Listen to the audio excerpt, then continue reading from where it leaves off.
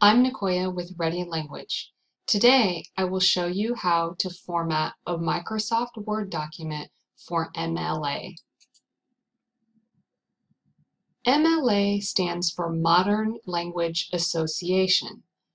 MLA format is required by many college instructors for academic essays and papers. You will need to know it for your academic courses.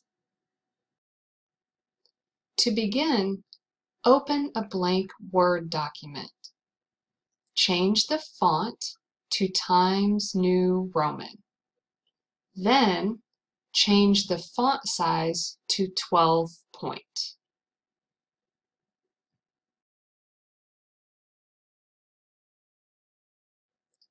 Next, set the spacing to double spaced using the icon.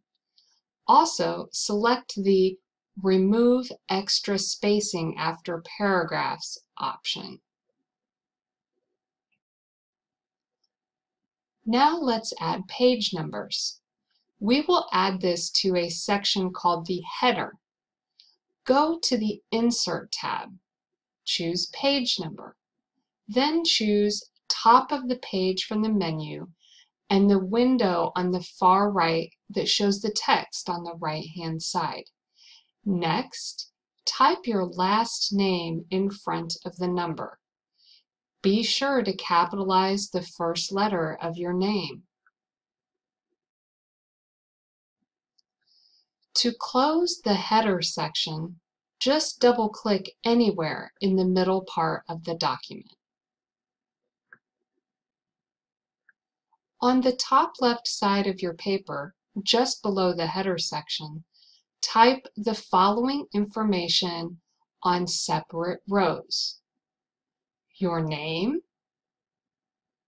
your instructor's name, the class name, and the date the assignment is due.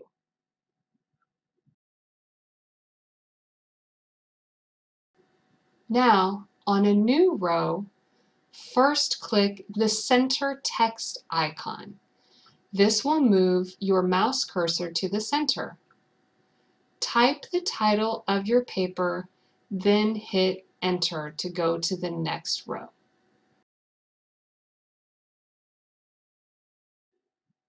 Change the text back to the left by clicking the left text icon.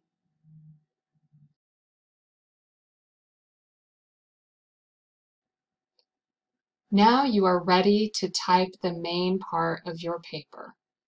Be sure to hit the Tab key to indent the first line of every paragraph.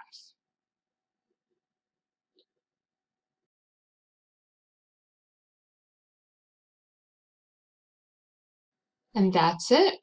You just learned how to format a Word document in MLA format. I hope this video was helpful.